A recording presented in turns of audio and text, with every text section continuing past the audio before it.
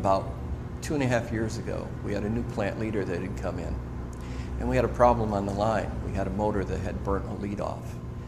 While I was up there working on the motor, our new plant leader came up and asked me, he says, "Isn't there a better way of finding this before it breaks down?" And with my background with infrared, I knew that there were cameras out there that we could detect hot conditions in motor wiring.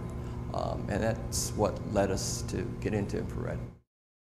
A lot of people out there think that thermal imaging is electrical only. We shoot our motor control panels just like everybody else, but we also use it a lot in the mechanical aspect, looking for misaligned couplings, belts, gearboxes, motors.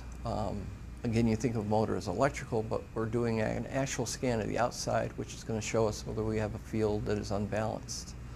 We're also looking at the bearings in that motor. So I would say it's a good all-around instrument across electrical and mechanical. I was actually the person that made the decision to buy a Fluke camera. I served 20 years in the military, 17 of which, again, was in a calibration lab. Through that time, I worked with many Fluke calibration standards and also the equipment that was out in the field. And I learned a high respect for Fluke equipment. It's rugged, it's tough, and it's very dependable. So when it was time to look for a camera, I went to Fluke to see what was available. Some of the camera features that stood out to me were the rugged build of the camera. It's a very easy camera to handle. It's a one-handed operation, but it's very ruggedly built. It's built to take the atmosphere that you're going to be using it in.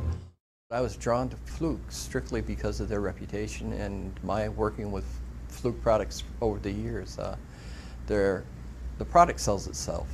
It's really a no-brainer from my standpoint.